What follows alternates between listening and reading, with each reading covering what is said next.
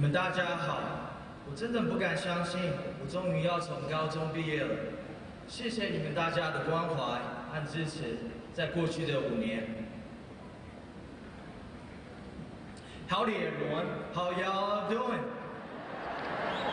My name is Cheng.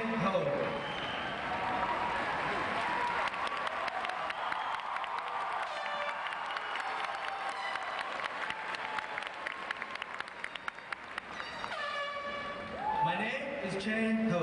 In case you didn't understand what I said a few seconds ago, I was saying hello in Chinese. And no, that was not some of my broken English. However, when I came from Taiwan to Evans, Georgia, nearly 5 years ago, all I could speak was Chinese. I couldn't speak a single word of English. I didn't know anyone when I came to this country. When I met people, I didn't know how to communicate with them. I was confused, frightened, and frustrated. Sometimes I didn't even know how I would make it through the day. Today, things are much different. Now I can speak English, and sometimes even with a southern accent, y'all.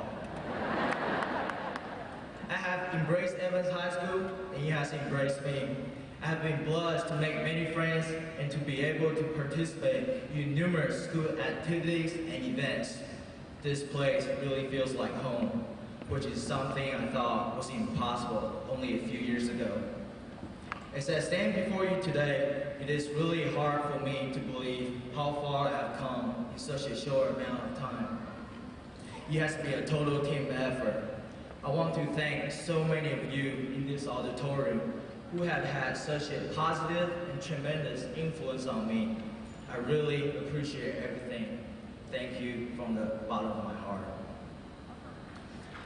My message today is just to tell you my story in hopes that you may somehow provide some inspiration as you go through your own journey in life.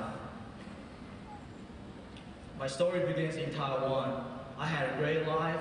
I had numerous great friends. I played just about every sport, and I loved going to school. Everything seemed like it was going perfect until my father was diagnosed with liver cancer. One day the doctors told us he only had about 2 months to live. Every day after school, I would go straight to the hospital to sit by him. I was just a naive kid who believed in miracles. I always believed that my father would make a full recovery. In the next last day of my father's life, he went to sleep and never woke up. In the last 30 seconds before he passed away, he opened his eyes and cried. I just stared at him and told him not to worry about my sister and me. I will never forget that day. I was in 6th grade at the time, and it was tough losing my dad at such a young age, or any age. Every time I missed my dad, I would remember all the life lessons he taught me. He told me to be a dreamer, to be humble, and to be sure to always do the right thing. I was still mourning the loss of my dad when I got some more bad news. My mother became ill. Things got bad in a hurry, and soon she was unable to take care of my sister and me. My whole world had been shattered already, but now it was completely falling apart. Over in the United States, my Aunt Beatrice and Uncle C offered to adopt both of us.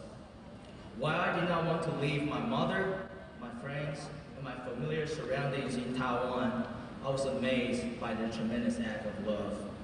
They offered to open up their house and lives to us. It's difficult for me to express my appreciation to them through any words.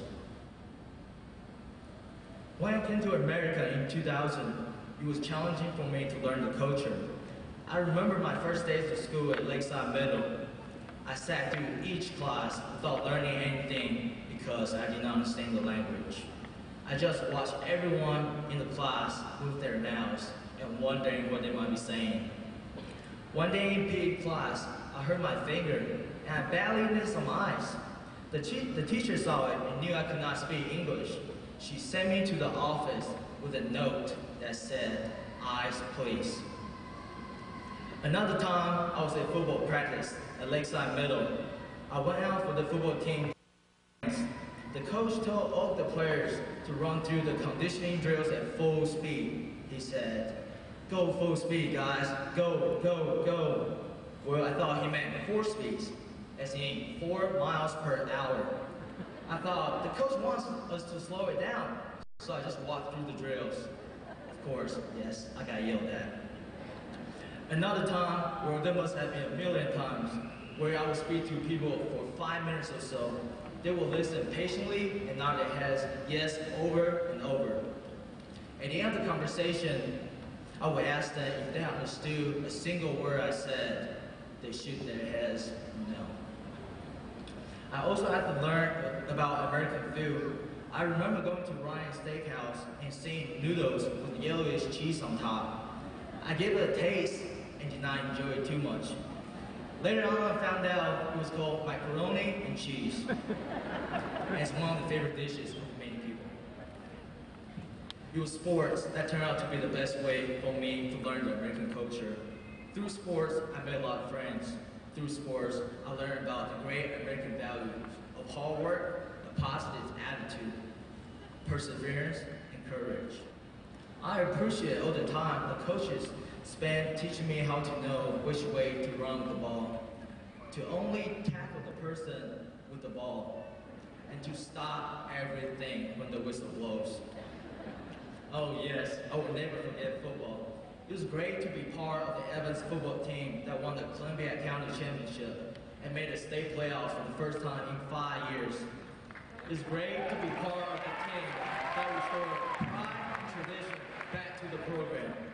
Sports at Evans High School has been great to me. I gained confidence from playing football, basketball, and track. Sports gave me more confidence in doing schoolwork and socializing with friends. It has taught me many life lessons.